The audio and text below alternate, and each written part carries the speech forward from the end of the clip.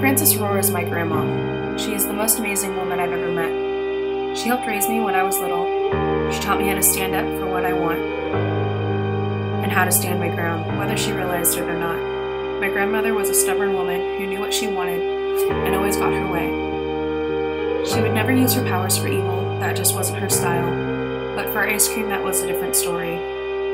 My grandmother also taught me how to be graceful, gentle, and warm, some of the things I've always equated to her. She was gentle in the way she talked. She never rose her voice. She was gentle listening to delicate situations. She was warm with her advice that always seemed to be the right way to go, even though I didn't always listen. She taught me how to be strong, how to fight, and manage my own demons when no one else really knew how. She had a few strokes over the years. The first one really did a doozy on her anxiety. Simple tasks became overwhelming, but with the help from her husband, she started overcoming it. Through this, she taught me strength. I want to be like my grandma. I admire her and the amazing life she's lived over the years. She was a daughter during a time when lavender grew around her parents' house, where she would play in the ravine, not worrying about getting bitten by snakes.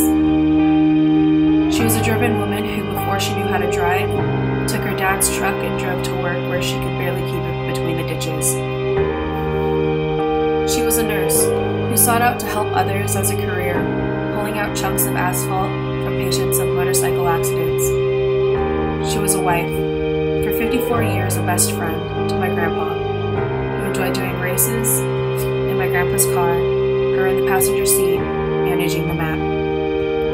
She was a mother to 2 handsome sons, raised them, taught them right from wrong, made them into the men they are today, bandaged their cuts, bruises, and gashes when 2 brothers took things a little too far, encouraged them to get an education and be respectable young men. She was a grandma who was always there for me if I wanted to talk, who encouraged my love for arts and crafts, even if it meant I was waist deep in the backyard's mud creating the world's best mud pies, which I would then try to get my grandpa to try, being sure of its quality.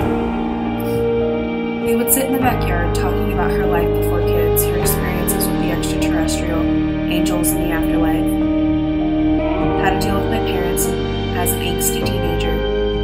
She is the role model of what a woman I wish to be. She wasn't just my grandma. She was my mother. I love her beyond death, to the moon and back.